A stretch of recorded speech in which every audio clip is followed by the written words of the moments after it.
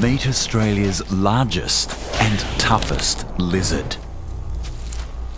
Weighing in at around 33 pounds and measuring over 9 feet long, the Perentie is the lizard king. A formidable apex predator that few animals dare to tangle with.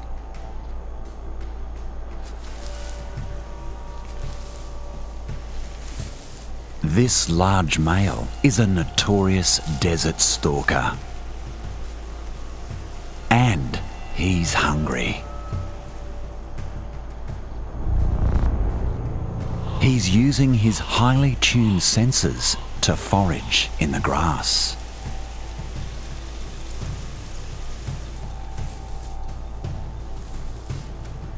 His eyes are shaded from the sun and sensitive to the slightest of movements. Licking the air with his tongue, he tastes the faint chemical trace of prey. Nothing much escapes his attention.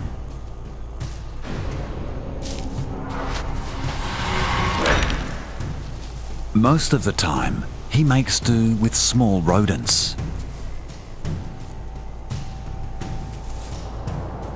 Out here in Australia's barren interior, potential meals are few and far between.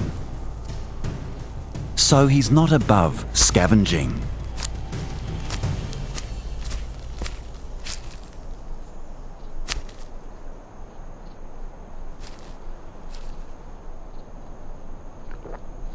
But such a big, active hunter sometimes needs a more substantial meal. A Perentie of his size will actively hunt wombats and even lone dingoes. Most reptiles wouldn't even dream of taking on a red kangaroo. But the Perentie isn't most reptiles. He can do something other lizards can't. Perenties can run and breathe at the same time.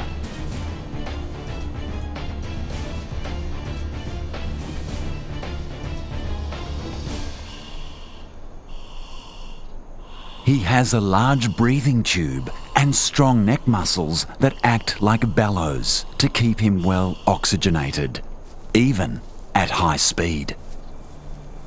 The Perentie is one of the fastest of all reptiles.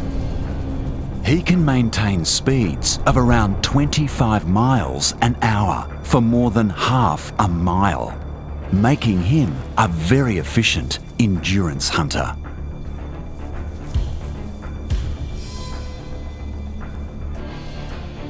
Even so, a kangaroo is no easy target.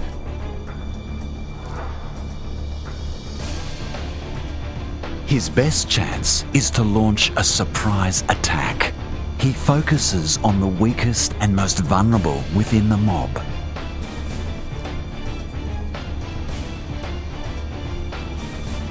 This predator's festering mouth oozes more than drool. It's recently been discovered that the bite of the Perentie is venomous. Anticoagulants contained within the venom induce a collapse in blood pressure, and dizziness soon subdues the victim. Selecting an unwary target, his approach is silent. But the desert community is always alert to stalkers.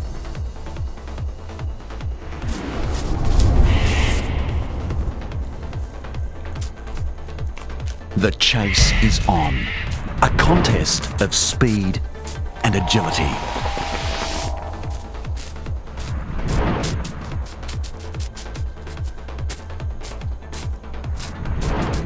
On the open plain, the kangaroo would be much faster. But while navigating the low desert scrub, it struggles to reach top speed.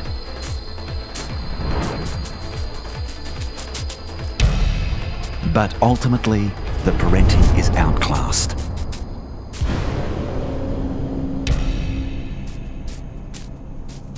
There's little shame in being outrun by this iconic Australian sprinter.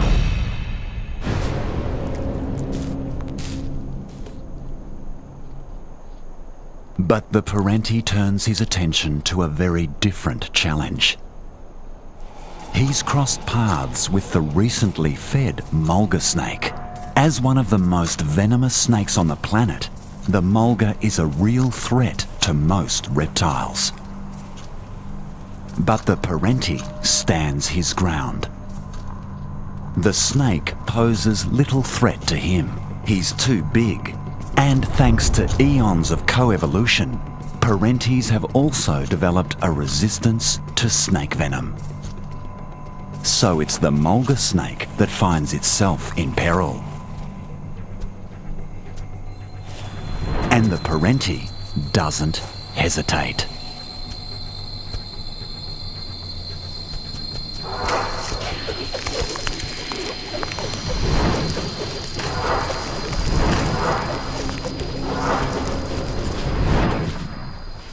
It's a sizable meal that will provide this unscrupulous predator with enough energy to stalk his next victim.